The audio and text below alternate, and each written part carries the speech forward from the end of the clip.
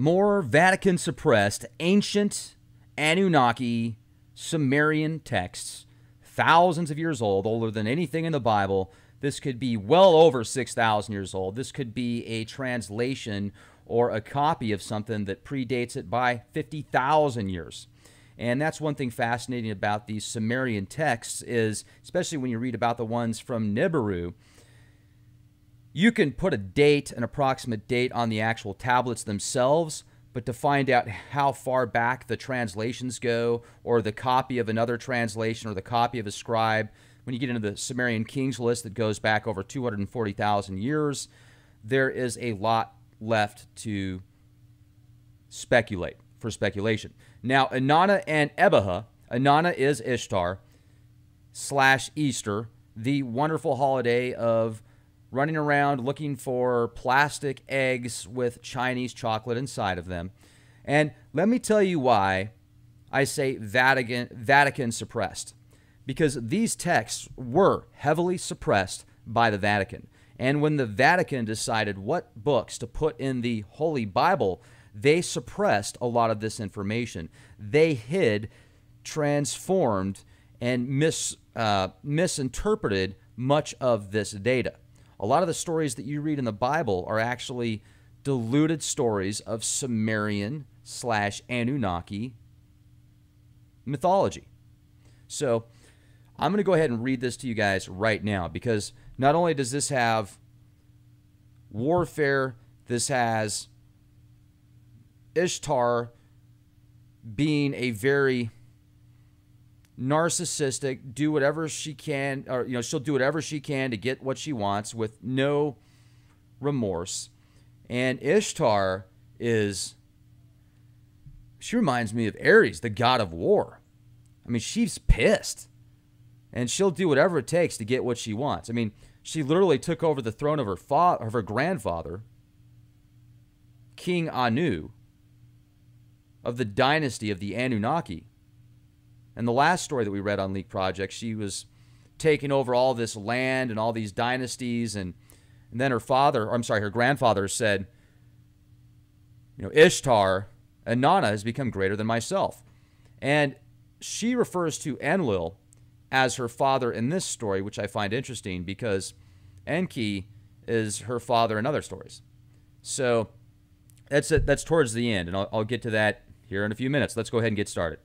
Goddess of the fearsome divine powers, clad in terror, riding on the great divine powers, Inanna, made perfect by the holy Ankar weapon, drenched in blood, rushing around in great battles, with shield resting on the ground, covered in storm and flood, great lady Inanna, knowing well how to plan conflicts, you destroy mighty lands with arrow and strength and overpower lands. In heaven and on earth, you roar like a lion and devastate the people like a huge wild bull. Bingo! You triumph over lands which are hostile. Like a fearsome lion, you pacify the insubordinate and submissive with your gall. My lady, on your acquiring the statue of heaven, Iron Maiden Inanna, on your becoming, as magnificent as the earth, on your becoming forth like Utu, or on your coming forth like Utu, the king, and stretching your arms wide, on your walking in heaven and wearing fearsome terror, on your wearing daylight and brilliance on earth, on your walking in the mountain ranges and bringing forth beaming rays, on your bathing the Gerin plants of the mountains in light, on your giving birth to the bright mountain, the holy place, on your blank. What do you think, Honor? On your being strong with the mace like a joyful lord, like an enthusiastic ? Lord, on your exulting in such battle like a destructive weapon, the black-headed people ring out in song, and all the lands sing their song sweetly. I shall praise the Lady of Battle, the great child of Suen, of Satan, Maiden Iron Maiden Inanna. Inanna announced, when I, the goddess, was walking around in heaven, walking around on earth, when I, Inanna, was walking around in heaven, walking around on earth, when I was walking around in Elam and Sabur, when I was walking around in the Lullaby Mountains, when I turned towards the center of the mountains, as I, the goddess, approached the mountain, it showed me no respect. As I, Inanna, approached the mountain, it showed me no respect. As I approached the mountain range of Ebaha, it showed me no respect. Well, that's not a good idea. You know how pissed off she gets. Since they did not appropriately, on their own, initiate, or on their own initiative, since they did not put their noses to the ground for me, since they did not rub their lips in dust for me, I shall fill my hand with the soaring mountain range and let it learn fear of me. I mean, first of all, you read about some of these demons and deities that are just evil and wicked. Well, she's right up there with them. I mean, she wants them to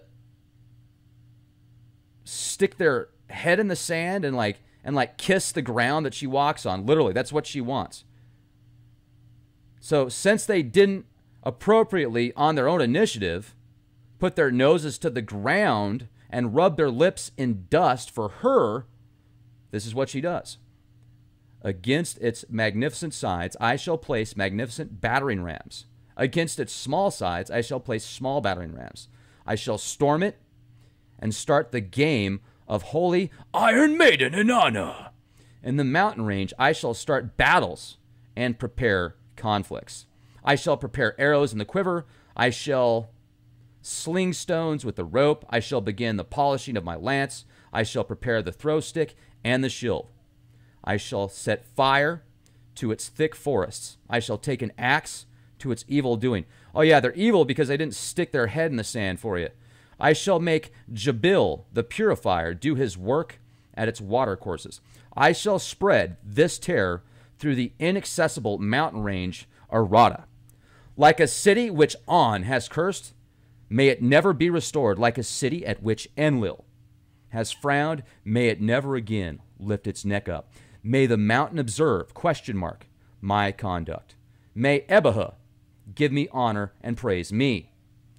Inanna, the child of Suwen, Satan, put on the garment of royalty and girded herself in joy. She bedecked her forehead with terror and fearsome radiance. She arranged cornelian rosettes around her holy throat.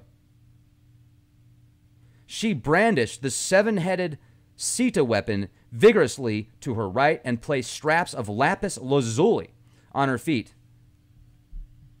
Wow, that's better than going to Nordstrom's. At dusk, she came forth regally and stood in the street at the gate of wonder. She made an offering to On, and addressed a prayer to him. On, in delight at Inanna, stepped forward and took his place. He filled the seat of honor of heaven. Inanna announced, On, my father, I greet you. Lend your ear to my words. On has made me terrifying throughout heaven. Owing to you, my word has no rival in heaven or on earth. At the limits of heaven are the Silig weapon, the Antiball, and Mancium emblems.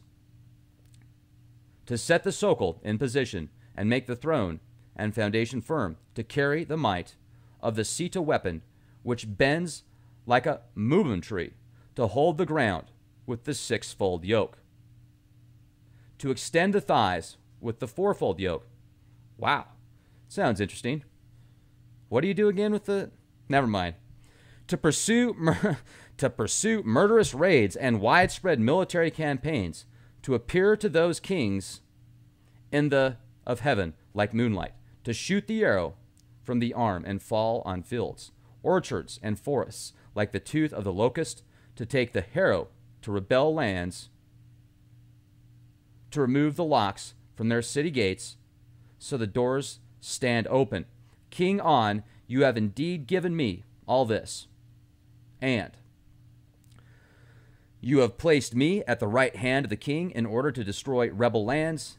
May he, with my aid, smash heads like a falcon in the foothills of the mountain. And mind you, folks, people worship Ishtar on Easter. Easter is an Ishtar religion. This is not pagan. This is not Christian. And if you want to think that it is representation of the resurrection of Christ, I mean, you're more than welcome to think that. That's not what Easter is at the roots. You could call it something else, like plastic Jesus, kind of like Mr. Jeff Doherty does. And he's got a great YouTube channel as well. He's been on the show before. He'll be on the show again. He's an author, and he talks about the difference between plastic Jesus and the Christ. And it's interesting how people label different deities and entities. But when you really think about it, for example, Christmas. Somebody that I'm close to gets really upset come Christmas time if everybody that she wants to give gifts to doesn't have like a lot of stuff. You know, like she spends several grand on Christmas, which is the norm. I mean, that's not anything out of the ordinary. But have you noticed how people come to expect a certain amount for Christmas? Like if you have, I don't know, if you got kids or grandkids, or, you know, you hear about your you know, you've got a friend that talks about his kids and how spoiled they are. It seems, you know, Christmas is a consumer-driven holiday. And think about all of the junk that you throw out the next day and all the wrapping paper and just all the consumption of Christmas alone. And even in the retail industry, Christmas alone is this huge portion of their entire yearly bottom line numbers, how much they make. Christmas is a big part of that. So, I mean, certainly I can appreciate holidays and giving gifts. I mean, that's awesome. But it takes away the point. It totally takes away the point. If anything, the holidays now, for a lot of people, cause more problems than good. Opposite of what they're supposed to do.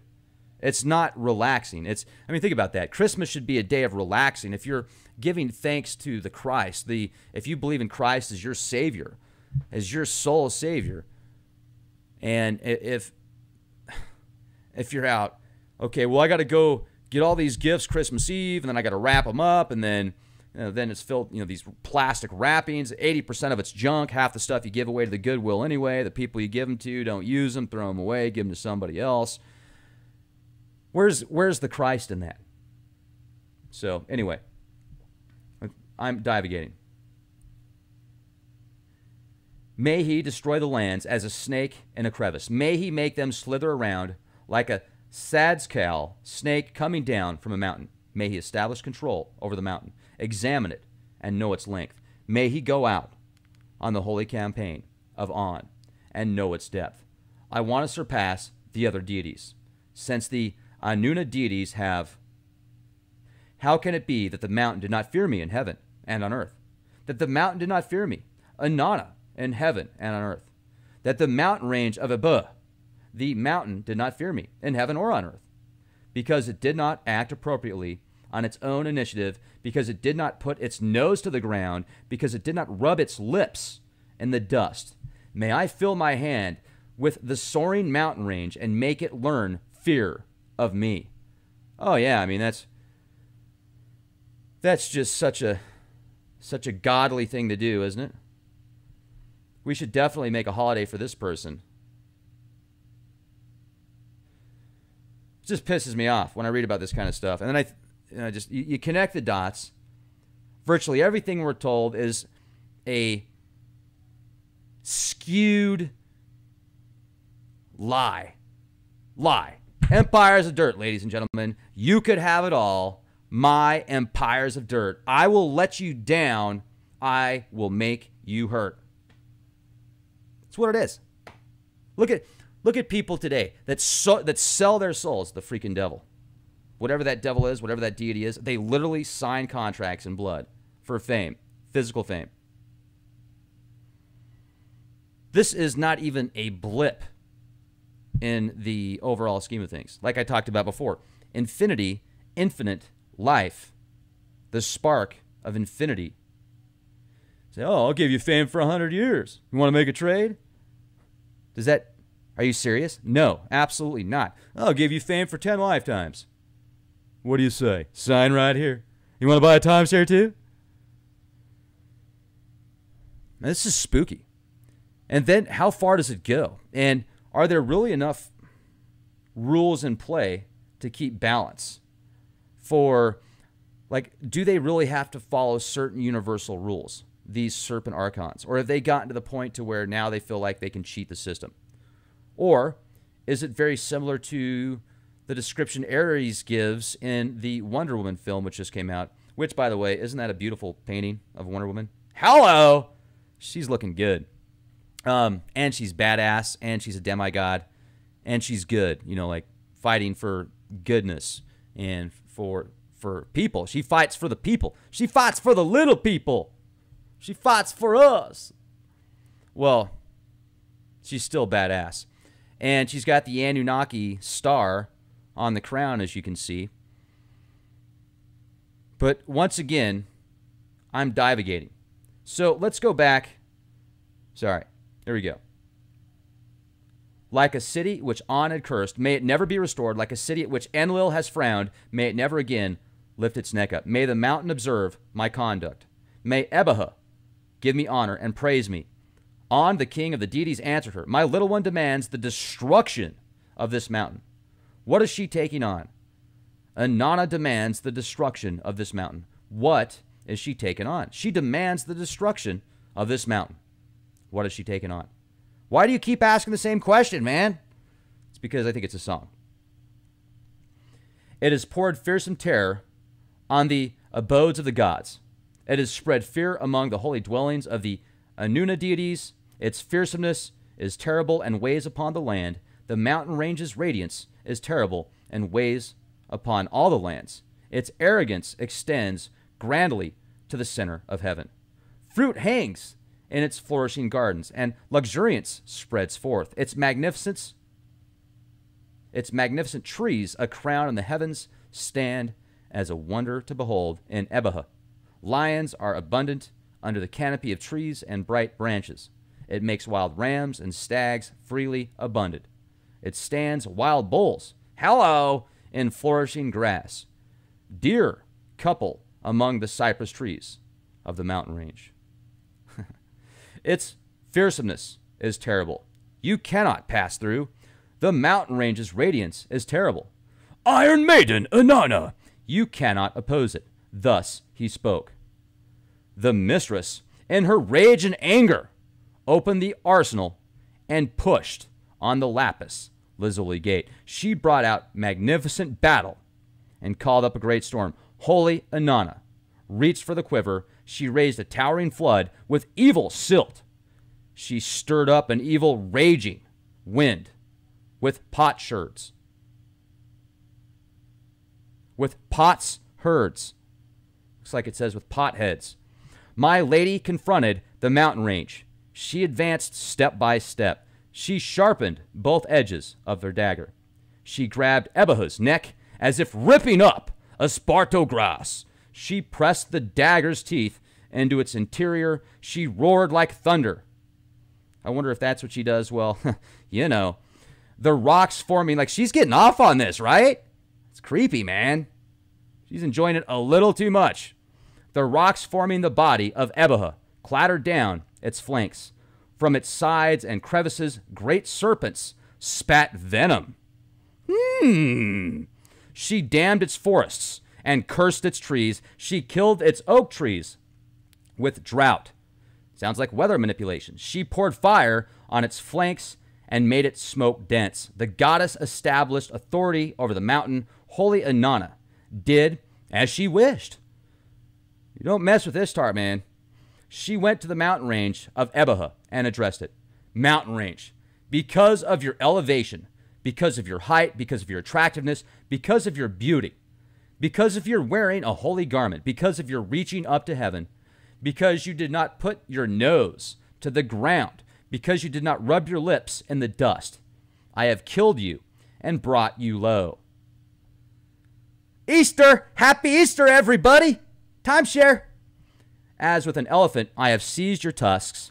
As with a great wild bull, I have brought you to the ground by your thick horns. As with a bull, I have forced your great strength to the ground and pursued you savagely. I have made tears the norm in your eyes. I have placed laments in your heart. birds of sorrow are building nests on these flanks. For a second time, rejoicing in fearsome terror, she spoke out righteously, my father Enlil. See, that's what I told you earlier. She says her father's Enlil this time. So what am I missing here? My father Enlil has poured my great terror over the center of the mountains. On my right side, he has placed a weapon. On my left side is placed... Ooh, what does she have on her left side? My anger is a harrow with great teeth, has torn the mountain apart. I have built a palace and done much more. I have put a throne in place and made its foundation firm. I have given the Kurjara cult performers a dagger and prod. I have given the Gala cult performers Oob and Lilith drums. I have transformed the Polypoli cult performers. In my victory, I rushed towards the mountain. In my victory, I rushed towards Ebaha, the mountain range. I went forward like a surging flood, and like rising water, I overflowed the dam. I imposed my victory on the mountain. I imposed my victory on Ebaha. For destroying Ebaha, great child of Suen, Satan, Iron Maiden, Inanna, be praised. Nisaba, be praised. So that's what you're going to praise? That's Christ-like to you? That's worshiping the resurrection of Jesus. Ishtar, Inanna, Easter. Okay.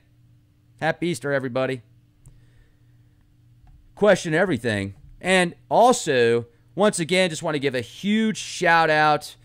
Brady did an amazing job on this artwork. As you can see right here, you've got Darth Vader, Wonder Woman, and Stranger Things. You've seen my podcast. If you haven't seen my podcast on Stranger Things, I've done multiple shows with an analysis. One of my favorite series of all time. I even have the soundtrack. The music is great. And she just did an incredible job putting that together. I mean, the detail is immaculate, and with more light, you could see it better.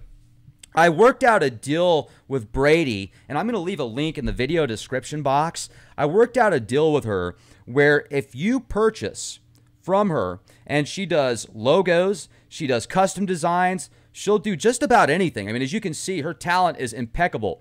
And because she's not super well known yet, you can get one of these things for a few $100s. Her prices range anywhere from $500 to $800. And, you know, she can get into stuff even more expensive than that, but that's usually what the prices go for. And that'll get you a 3-foot by 4-foot, one-of-a-kind piece of art. Or you can have something that's not one of a kind. But as you can see, these pieces behind me, these are one of a kinds. These are ones that she did, and now they're on my wall. I think they're amazing. I mean, it really adds to the energy level in this room. And I think it's fascinating because when I went over and talked to her today, I actually interviewed her, and I'm going to be uploading that here shortly. She showed me multiple photos, or not multiple photos, but multiple drawings that she has done. And Stranger Things was like right there. I was like, wow, so she's got Stranger Things. She's a big fan of H.R. Giger, and her son is extremely talented. He played a couple of songs that he wrote himself and played the guitar himself. Just awesome. I mean, super talented people. And I will leave the links in the video description box. Make sure to use the code LEAKPROJECT so you can get a 30% discount, and you will be just absolutely blown away with the quality of her work. And let me move this here real quick. Look at Wonder Woman right there. No. Isn't that awesome? So anyway, super cool. And I'm going to have her make a custom piece for me that's going to be a combination of Dr. Manhattan with an H.R. Giger style to it and incorporate the Leak Project logo. So how cool is that? And what would you want if you could have your own painting, you know, something of this caliber? What would you want it to be of? I'd love to hear your comments in the comment section. Would you want a Marvel character? Would you want it to be you as a Marvel character? Would it be, like, do you have a business and you've got a really cool logo that you would want to see incorporated into something? Would you want it to be like an Anunnaki? Would you want it to be a, I don't know, some type of techno Godzilla monster or something? I mean, what would you pick? I'm really excited to see what you're going to come up with. And I know both guys and gals are going to have some great ideas. So can't wait to hear what you have to say. Thank you for being here with me. Much appreciated. Please leave your comments in the comment section about what you think of this Sumerian text here. What's your take on it? And doesn't it kind of freak you out a little bit when you really find out that Easter, you know, this major national holiday that some people look at as being just as important as Christmas, and then, you know, the date of Christmas, we need to find out what kind of stuff used to go down on December 25th, like what kind of rituals and just dark stuff went down on December 25th. Because if Marduk represents Ra, and Ra, December 25th, represent like the birthday of Ra, based upon something to do with the sun and the astrological alignment. I'm just putting bits and pieces here together, folks, so help me out here. If Marduk is Ra, and what we're discussing here kind of all comes together, then that puts into perspective a whole other aspect of what we've been taught.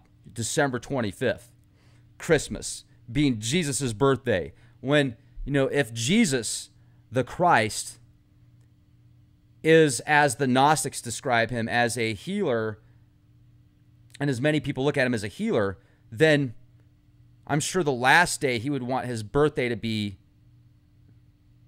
you know, what's the word I'm looking for here? You don't want to celebrate somebody's birthday that has the opposite representation of how they, you know, how they think. So what's his real birthday? And what's Jesus's real story? Yahshua's real story. And that just kind of makes me think, as I've talked to you about before, if you ever cast a spell and you want to cast a you know, spell of healing, you probably don't want to do it on the day of Mars, which is the day of war. You're probably going to pick a day like Venus or Jupiter, you know, which would be Thursday and Friday. Jupiter is Thursday and Venus is Friday. Mars is, man, it's been a while, so I'm going to have to look into this again. I think Mars is Tuesday, Mercury's Monday. Obviously, Saturday is Saturn, Sunday is the sun. Monday's the moon. Monday's the moon. So Tuesday would be Mars. There we go. Nanu, nanu, nanu. Thursday's Jupiter, Friday's Venus. And then Wednesday would be Mercury, I guess. But that doesn't sound right. I'll have to double check on that. Don't quote me on that, ladies and gentlemen. I am divagating from the topic. Just wanted to share that 2 cents with you. And hopefully you can get a cup of coffee with it someday. Maybe. All right, guys. Thank you. Have a beautiful day. Be the change you want to see. LeakProject.com.